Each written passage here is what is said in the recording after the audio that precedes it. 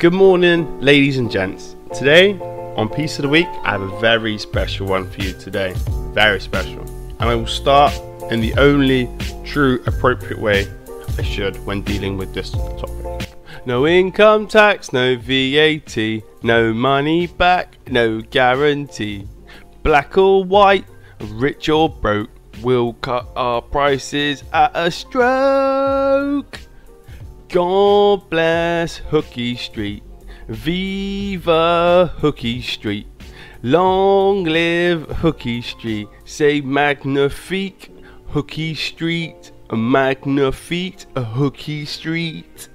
This is truly a magnifique piece of work. Like, this is for all ages and levels, generations and cultures. I feel like Only Fools and Horses was such a landmark show. It's got to be put with like Faulty Towers and like Friends. Like, I know it's not a UK show, Friends, but it's just that level of.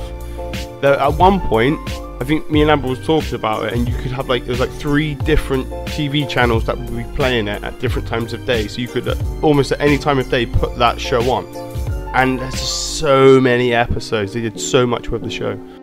The artist responsible for the piece was a gentleman called Diff, or that's what he's known as, his art name. His link will be in the description, be sure to go and follow him. I think it is really stunning that he did Del Boy and he did Dave. I think that was a big move. Like, you could do all the other characters, but there's just something about having them two on there that was the move. We all know Del Boy is a wheeler dealer, so there would be something wrong with these masks. You put them on and it leave like a permanent blue thing across the face, or the strings would be made of I don't even cheese wire and cutting ears off. Something. It would be a whole thing. But you know who would be selling these masks, no doubt. Now, the shot in the back, the block of flats, is actually Mandela House, and that's what they used in the filming process. And while it's not called Mandela House, that's what they used. So if you go and check out the show, you can go and see it live.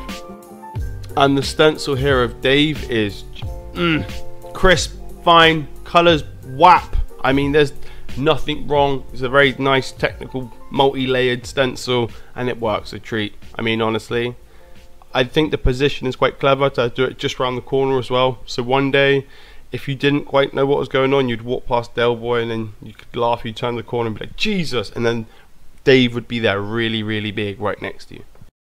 Thank you to Diff for making our neighbourhood a little bit more authentic and cultured, and appreciate that so much. And everyone, don't be a plonker. Don't forget to go and subscribe, like the video, and share where you can. Really appreciate it. Every Sunday you've got the cataloguing pieces coming out. This week will be a surprise, you've got to check it out. Every Wednesday there'll be a video like this, Piece of the Week, and then in between I put out this nice random pieces or like little bits of news. Anyway, cheers guys, thanks for watching.